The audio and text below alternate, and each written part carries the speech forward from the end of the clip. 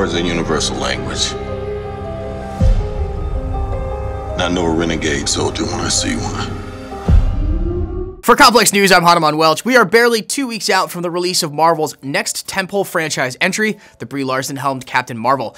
March 8th is the release date for what Marvel Studios is hoping will carry their decade-plus multi-film cinematic universe into its fourth phase. While critical appraisal of the movie has begun to slowly trickle in ahead of the lifting of Disney's review embargo, Captain Marvel is already being subjected to a vicious review bombing on Rotten Tomatoes. The review bombing campaign finds the audience comment section of Rotten Tomatoes brimming over with posts taking aim at the film and hoping to lower its overall score ahead of its theatrical release. Most of the comments take aim at a recent interview with Brie Larson and Marie Claire, where she opened up about wanting more diversity in the film's press coverage, and Larson's campaign to send underprivileged girls to see Captain Marvel.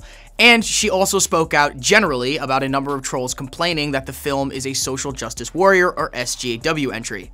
About a year ago, I started paying attention to what my press days looked like and the critics reviewing movies, and noticed it appeared to be overwhelmingly white men. So I spoke to Dr. Stacy Smith at the USC Annenberg Inclusion Initiative, who put together a study to confirm that, moving forward, I decided to make sure my press days were more inclusive.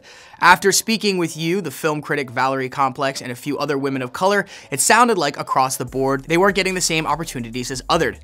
When I talked to the facilities that weren't providing it, they had all kinds of different excuses. So Larson's comments were internalized and can be seen reflected in the comments on Rotten Tomatoes, which include gems like these. Why Marvel decided to cast a very vocal racist and sexist aimed at white males, I'll never know. As a white male, I don't think Brie would want me watching this movie. And once Brie went on an anti-white male tirade, I lost interest in this movie. That last comment about Larson going on an anti-white tirade is a direct reference to her comments about A Wrinkle in Time's critical reception. Quote, "I don't need a 40-year-old white dude to tell me about what didn't work in A Wrinkle in Time," Larson said. "It wasn't made for him. I want to know what it meant to women of color, biracial women to teen women of color.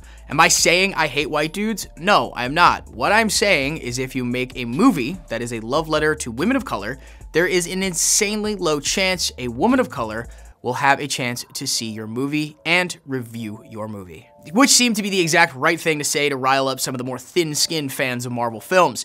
Larson has been making inclusivity a top priority for the Captain Marvel rollout, but the message has been predictably misinterpreted by some who think she's just out here shutting out white males entirely. Some have even gone so far as to lodge the same complaints about Captain Marvel as a certain subset of trolls did about Star Wars The Last Jedi.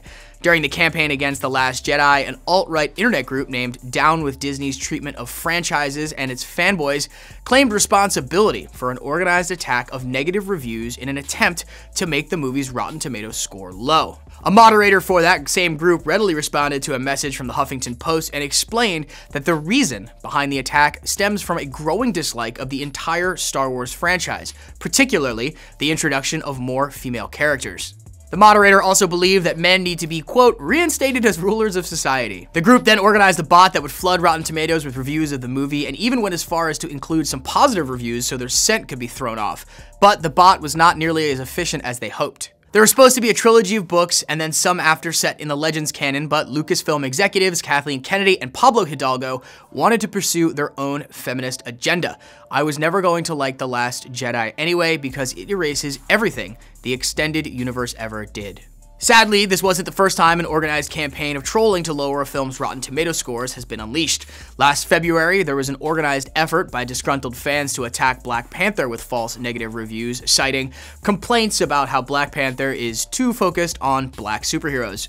The same group, Down with Disney's treatment of franchise and fanboys, also took credit for attempting to sink Black Panther's Rotten Tomatoes score. Of course, we all know that Black Panther was unshaken by the coordinated efforts, as it's the 9th biggest movie at the worldwide box office with a gross of over $1.3 billion, and is nominated for 7 Academy Awards, including Best Picture, the first superhero movie to ever be nominated in that category. The coordinated effort of online targeting of films seen to be anti-white or anti-male is sadly nothing new.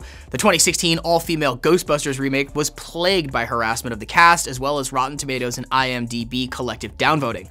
The most shocking moment of that campaign was when hackers released nude photos of Leslie Jones alongside images of her driver's license and passport. Now, with the false reviews of Captain Marvel attacking the concepts of diversity, be it gender or race related, it's clear this is a pattern of highly organized parties determined to damage a movie they view as being both anti-white and/or anti-male. When it comes to Captain Marvel, the film is currently tracking for a $120 million opening weekend, and while that would be a bit shy of Black Panther's 4-day holiday weekend take last year, it puts it ahead of Iron Man, Spider-Man Homecoming, and neck and neck with Iron Man 2, Marvel entries which were all considered very much a success. For as motivated and well-orchestrated these online review bombing campaigns seem to be, these coordinated actions don't really seem to impact the success of these films. Advanced ticket sales for Captain Marvel are the third biggest for any title in the Marvel Cinematic Universe behind Avengers Infinity War and Black Panther, that's according to Fandango.